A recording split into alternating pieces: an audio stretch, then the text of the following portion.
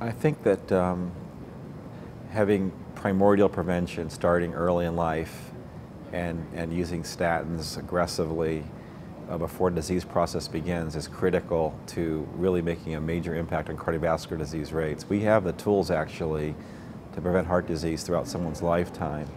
There's evidence from genomic studies that keeping your LDL below 80 throughout your whole life can completely block the effects long term. So I think that when we look at what we can do early can make a huge difference. So I'm a strong advocate for that approach. When it comes to putting statins in the water supply, I think it's not practical, and it's something that I know that people are going to push back on. So I'd rather do targeted approaches that look at higher risk people, based on their risk factors or family history, and as we're moving forward with a genomic risk score that can identify early in life who's going to develop premature heart disease. I think the poly pill is a good idea. I think that the struggle with that is that there is this issue about compliance, and even one pill a day, and it'll be a big pill, and there's issues about how to formulate it correctly and all that kind of stuff. I think it's a good concept, and treating multiple risk factors, even to a modest degree together, can make a big difference in the magnitude of benefit.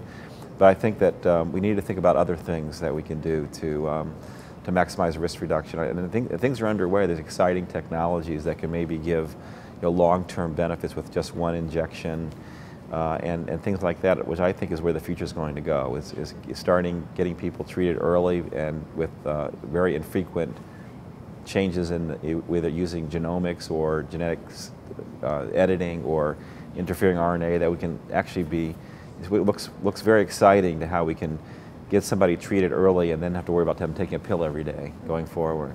I would recommend it even younger. I mean, I think it's, like I said, I think primordial prevention is the key, starting at age 20, keeping that LDL down. But there's actually this kind of game you can play. You're better off lowering cholesterol from age 20 to 40 or 40 to 80, and it looks like 20 to 40 actually might be the better age range to think about lowering cholesterol. So I think from that perspective, I think I'm a big advocate for getting started early in life when it comes to risk factor modification, especially lowering LDL cholesterol.